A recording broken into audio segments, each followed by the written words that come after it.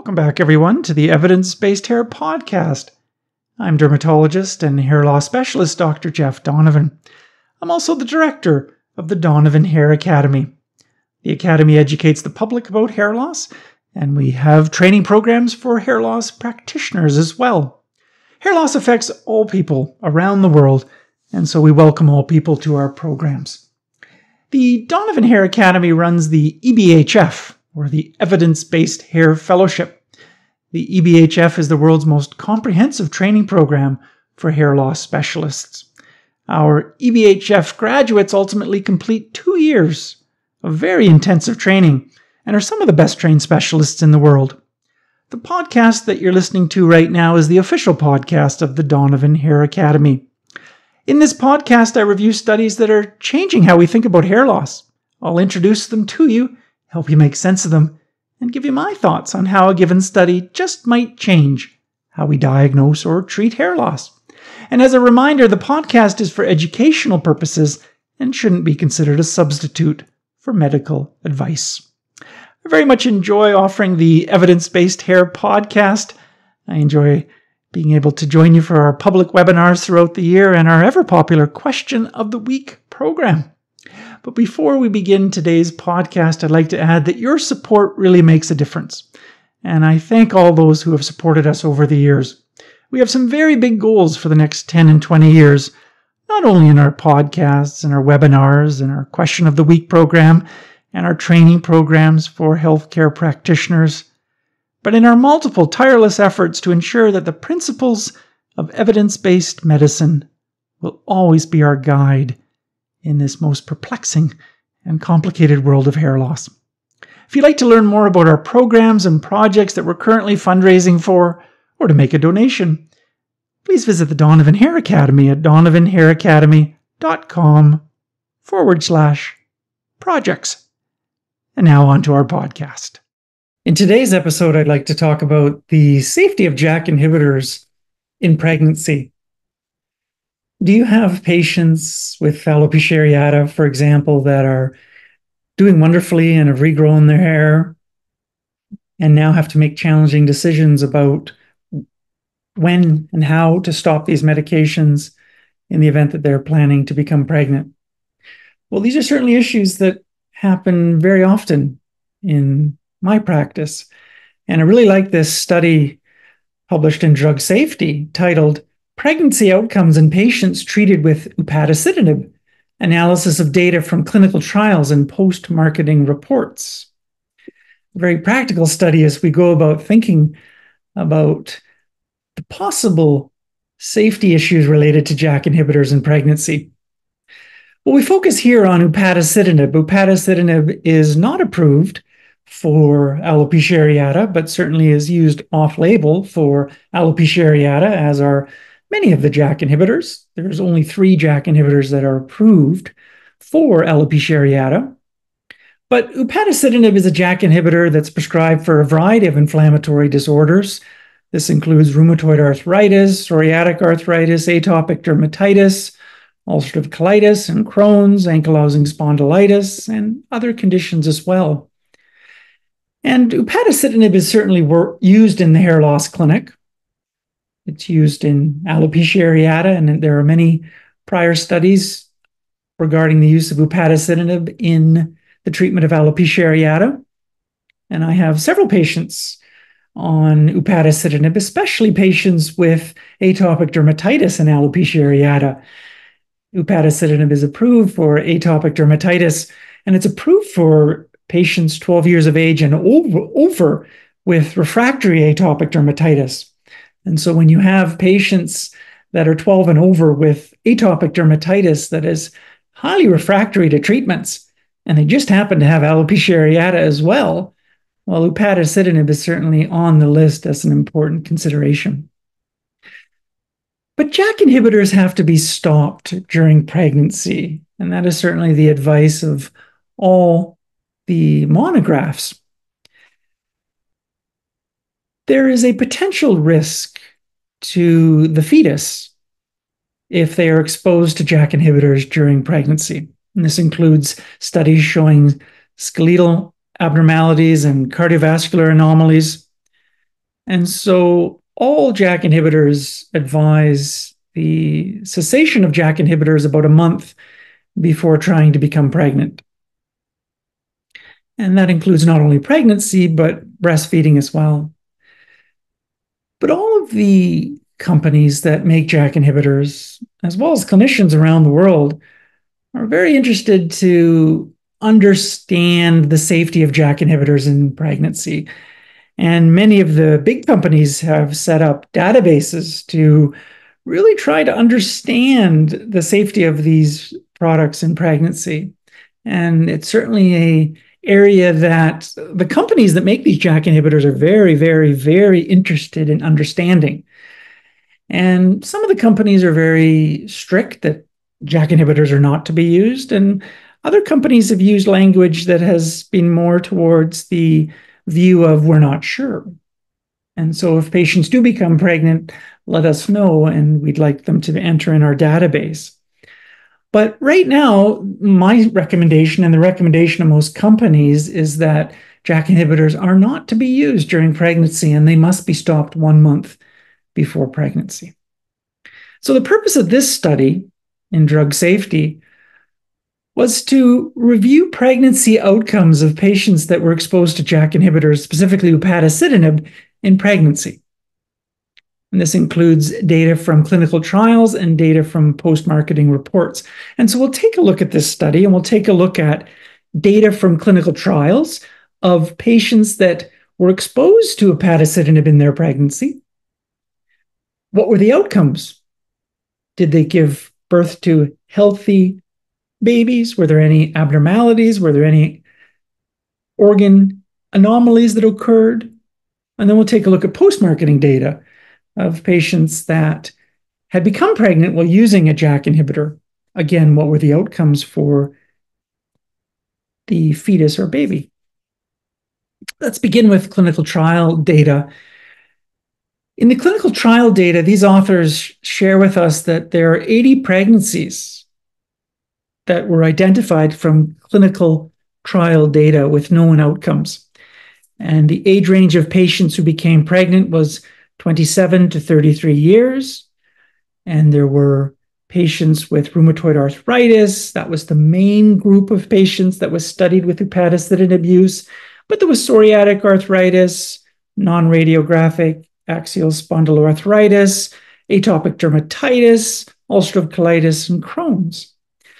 And of these 80 pregnancies in the clinical trials, 54% of them were live births without congenital anomalies, including 2 premature births and 1 with neonatal complications, 24 with spontaneous abortions, 21% with elective terminations, and 1% with ectopic pregnancy. And only 1 live birth had a congenital anomaly, and that was a 35-week-old infant with an atrial septal defect.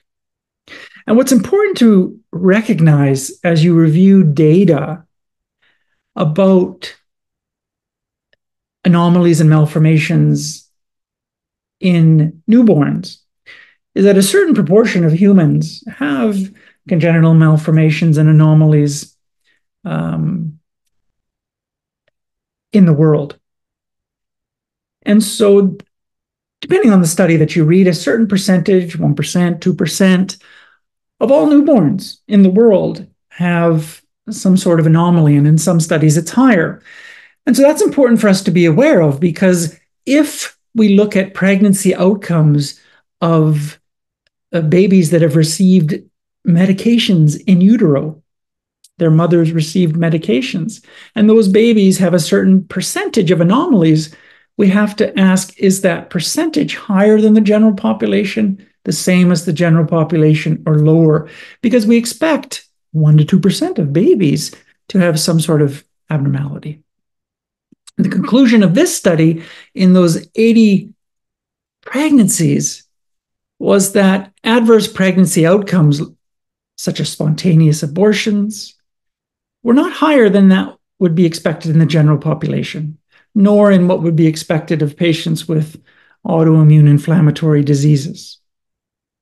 So that's really important, because this data suggests that these women received upadacitinib at some point in their pregnancy, and there did not appear to be an increase in abnormalities in their newborns. It's important to remember that the exposure in these clinical trials was very short. Mothers did not use upadacitinib during the entire pregnancy. The duration was 5 weeks and 3 days on average. And so in these clinical trials, if a mother became pregnant, she was required to stop the medication. And then a decision was made on what to do next. But as a stipulation in being part of the clinical trial, women were not allowed to continue the upadacitinib through to term. And so the exposure of the fetus and infant ranged from 2 days to 19 weeks and 5 days. There was 2 pregnancies in this clinical trial data that had exposure beyond the first trimester, and both of those pregnancies resulted in live births without congenital anomalies. Now, what about the post-marketing data? Women who had exposure to upadacitinib and were not part of a clinical trial, but just in a post-marketing evaluation of upadacitinib safety. Well, there was 48 pregnancies that were identified, 26 with rheumatoid arthritis, and the remaining with psoriatic arthritis, ankylosing spondylitis, atopic dermatitis, ulcerative colitis. And these 48 pregnancies included 46% without congenital anomalies, 38% with spontaneous abortions, 15% with elective terminations, and 2% with ectopic pregnancies. And these authors reported 22 live births without any congenital anomaly, of which the majority were full term and had no neonatal complications. There were 3 premature infants born before 37 weeks. And the vast majority of patients reported maternal exposure to upadacitinib in the first trimester. And there was a few patients where the timing wasn't clear. But overall, the conclusion was that in this very valuable study, there was no evidence of teratogenicity for pregnancies that had exposure to upadacitinib in the first trimester. Now, again, the exposure was of relatively short duration, but it was in the first trimester. And that is, of course, the trimester where organs are developing or organogenesis is occurring. There were a few that had exposure in the first trimester and into the second trimester as well, but it was very limited. But again, this was not exposure throughout the entire pregnancy. But the data is limited, and so definitive conclusions can't be drawn about the safety of upadacitinib in pregnancy, and certainly the general recommendation will continue to be that these medications for now must be stopped in any woman who is planning to become pregnant. And these are challenging decisions. I have many patients who are doing fantastic on JAK inhibitors, and they are trying to decide when to time their pregnancy. And these are challenging decisions. These are emotional decisions. And data is very much needed. And of course, we want to ensure that babies are safe. We want to ensure mothers are safe. And so these are very important questions in our field. And there's no doubt that we'll be getting more and more data about the use of JAK inhibitors in pregnancy. This includes not only data in the first trimester, but exposure throughout the entire pregnancy. And the companies that make these JAK inhibitors really, really, really want to know this information. This is an incredibly important goal for them. And so you will see these databases being set up for evaluation of pregnancy outcomes in women exposed to JAK inhibitors. And do pay attention to the monographs. They differ in different countries in terms of the strictness of the wording. Some wording has been very clear. Do not become pregnant while on a JAK inhibitor. And other wording is we don't advise it, or we are not sure of the outcomes. And if you do become pregnant, have a discussion with your physician and consider entering your data in a database. So the monographs do differ in different countries, but Right now, the message is pretty clear that we do not understand the safety well enough of these drugs in pregnancy, and women should stop 1 month before. These drugs generally have a half-life of 8 to 14 hours, and so stopping 4 weeks before will ensure that it's out of the body. Of course, it's probably out of the body well before that, but those are the recommendations, to stop at least 4 weeks before becoming pregnancy. It's very reasonable to assume that drugs like these JAK inhibitors cross the placenta, and that's certainly true for tofacitinib. And we have to assume these drugs get to the baby, and it's certainly very clear that these drugs get into breast milk. And we have to be aware that these drugs are not recommended for mothers who are breastfeeding. And so in conclusion, this data suggests that women exposed to upadacitinib during the first trimester did not seem to have adverse pregnancy outcomes that was any higher than what would be expected in the general population or in women with autoimmune diseases. We can't draw much conclusions yet, but it certainly is encouraging that these JAK inhibitors need more study and may have reasonable safety. But again, we need more studies. There was one report of an atrial septal defect out of these 43 live births in the clinical trial data. Again, we do expect a certain proportion of malformations and anomalies in newborn human beings. And more study will be needed, whether that is a related or unrelated phenomenon. And clearly, if we have a consistent appearance of atrial septal defects, then one would have to worry that this was related, but we have no reason to believe that this would be related at the present time, but we do need more study. But there's no evidence that's clear of teratogenicity, and I think this is a very valuable study, a very large study. And so I look forward to following this field. And what about other JAK inhibitors? Well, there's certainly limited data in the literature about other JAK inhibitors like tofacitinib, baricitinib, abrocitinib during pregnancy. And tofacitinib has been around the longest. So you can imagine we have some interesting data out there about the use of tofacitinib in pregnancy. And women that use tofacitinib do occasionally have fetal abnormalities, but it doesn't appear to be at a rate that's any higher than the general population. And again, most women in early trials have been recommended to stop tofacitinib if they become pregnant. And so the clinical trials are very clear that if you're in a clinical trial and become pregnant, the drug must be stopped. A very nice study published in Inflammatory Bowel Diseases in 2018 was titled Outcomes of Pregnancies with Maternal and Paternal Exposure in the Tofacitinib Safety Databases for ulcerative colitis. I really liked this study. It studied 25 cases of pregnancy, 11 maternal exposures to tofacitinib, and 14 paternal exposures to tofacitinib in patients with ulcerative colitis. The most common outcome was a healthy newborn. There was no fetal deaths, neonatal deaths, or congenital malformations reported in this 2018 study. There were 2 spontaneous abortions and 2 medical terminations. Now, what about the use of JAK inhibitors in the second and third trimesters? Now, the first trimester is really important. That is the trimester of organogenesis.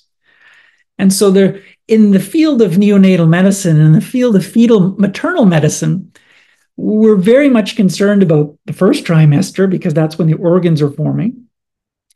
And there's a difference in the thinking that goes on in the second and third trimester. That is when the organs have formed and are maturing and enlarging, and they're very different. And so we have some data suggesting that, okay, if mothers are exposed to JAK inhibitors in the first trimester, there are anomalies that occur, but it doesn't seem that it's really related to the drug so far. Well, what about the second and third trimester? Well, a very interesting study by Rowan and colleagues in 2024 was published, titled Tofacitinib as a Rescue Therapy for Ulcerative Colitis in Pregnancy. I really like this study. It's a very unique study of a woman who used tofacitinib in the second and third trimester and had a healthy newborn. And so this was a woman using tofacitinib as a rescue treatment. She had ulcerative colitis that flared in pregnancy, and the only way that she could quiet down the ulcerative colitis was by using tofacitinib. It was a 28-year-old woman, and she was pregnant for the first time. She had a 5-year history of pancolitis, and it was treated with ustekinumab. And early in her pregnancy, she had an exacerbation of her ulcerative colitis. She was treated with steroids, 5-ASA suppositories, but her ulcerative colitis, her bowel disease, did not improve. And so she was prescribed tofacitinib, 10 milligrams twice daily in the second trimester. In addition to these drugs, she had Shingrix for shingles, she had low-dose aspirin for preeclampsia prevention, she had tinzaparin to address thrombotic risks. And throughout her pregnancy, her maternal and fetal health was closely monitored, and she had very close follow-ups with her specialists. And by the 34th week of her pregnancy, she had a remission of her bowel disease without the use of corticosteroids. And her ultrasounds in pregnancy showed that the fetus was developing normally. And the baby was born by C-section, cesarean section at 39 weeks, and it was a healthy baby, 2,920 grams with no congenital issues, and there was no need to admit the baby to the intensive care unit. There were some challenges after delivery. There was some COVID-19 that occurred. There was mastitis that occurred. However, the patient was able to maintain her remission for ulcerative colitis. So a really interesting study, this Rowan et al. Study of a woman who used tofacitinib in the second and third trimester and maintained quiescence of her autoimmune disease and gave birth to a healthy baby. Now, these are challenging. Clearly, these cases are really important additions to our literature, and these cases need to be taken on a case-by-case basis. If we have patients with autoimmune diseases that are flaring in their pregnancy, do they use drugs like JAK inhibitors or not? Well, this Rowan et al. Study will certainly be quoted many, many times in those situations. But it is a single case report, and clearly we need more studies on how JAK inhibitors affect maternal and fetal health. And in addition, how tofacitinib and JAK inhibitors transfer to breast milk. That's very clear that it does. And finally, I want to just mention one more study about baricitinib. We talked about upadacitinib. We talked about tofacitinib. Let me mention a word or two about baricitinib. I really liked a study by Constanzo et al. Baricitinib exposure during pregnancy in rheumatoid arthritis, a study in 2020. It was a very intriguing report about baricitinib exposure in pregnancy. We have tofacitinib, we have upadacitinib. This was a 43-year-old woman with rheumatoid arthritis who became pregnant on baricitinib. She was diagnosed with rheumatoid arthritis at age 25, and initially her condition was treated with methotrexate, but later it was paired with etanercept, a TNF inhibitor. But this treatment didn't seem to work for her, and so she was then treated with adalimumab and certolizumab. These had adverse effects, and she was then started on the JAK inhibitor baricitinib. We know baricitinib very well. It is an FDA-approved treatment as well for alopecia areata, one of the 3 currently approved treatments. Well, in the 5th month of this woman's baricitinib treatment, she noticed that she missed her period, and pregnancy was confirmed. And it was felt that, and it was concluded that she had been exposed to baricitinib for several weeks prior to conception, and throughout the first trimester up until about the 17th week of pregnancy. The patient's baricitinib was halted, and the rheumatoid arthritis was effectively managed with corticosteroids. Fetal growth remained normal throughout the pregnancy, and ultrasound exams revealed no significant abnormalities. And the infant was delivered at term without any complications for either the mother or the baby. And the baby had a healthy weight and length, had normal growth and psychomotor development up until the 9th month so far of monitoring. So another interesting study of JAK inhibitor exposure in the first trimester and early second trimester, and the immediate cessation of the drug leading to a healthy outcome for both mother and baby. And so this case too adds to our growing body of data about the use of JAK inhibitors in pregnancy. I think it's important to keep this data in mind, that it is fascinating, but we still don't know all the answers. And the recommendation continues to be that JAK inhibitors be stopped 1 month before planning a pregnancy. Will those recommendations stay? Hard to say, but I look forward to following this field very closely. And I assure you that the drug companies that make these JAK inhibitors are very, very interested in this question. And these databases are forming around the world. And so if you do have patients that do become pregnant on these JAK inhibitors, it'll be important to contact these companies as well if the patient is so agreeable to have their data entered. But these are very important questions, and this data so far is very encouraging that there could be reasonable safety. But these are tough questions. There is no time whereby thrombosis risk is increased than in pregnancy. And a worry in studies has been for years the possible risk of blood clots with JAK inhibitors. Now, that data, of course, has been mostly in our rheumatoid arthritis literature, but we have not seen that in our alopecia areata studies to that degree. But clearly that is one big question about women using JAK inhibitors in pregnancy, as well as risks of infection and other things. But these studies have suggested that the safety was quite good. And so these are tough questions. And for now, I continue to have to advise patients to stop JAK inhibitors before they go ahead and plan their pregnancies. And that can be very challenging because some patients do absolutely lose hair with the cessation of JAK inhibitors. You need to stop a JAK inhibitor 1 month before planning a pregnancy. And of course, pregnancy doesn't occur in the first month of trying. It can take some women many months. And what happens with cessation of JAK inhibitors for many months? Well, you lose hair, and it's devastating. And so these are very, very important questions for our patients with alopecia areata who use these JAK inhibitors, achieve wonderful growth in a good proportion of patients, and then must stop them and then must experience the hair loss that comes with stopping. These are lifelong treatments for many, many people.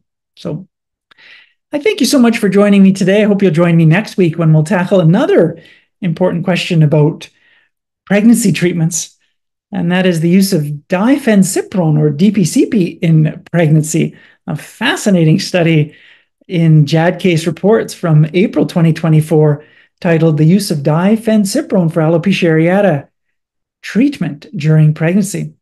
Thank you so much for joining me for today's podcast. It's my belief that education and educational endeavors like this podcast can help clinicians acquire new knowledge, which can ultimately help patients. And education can also help hair loss researchers to ask better research questions.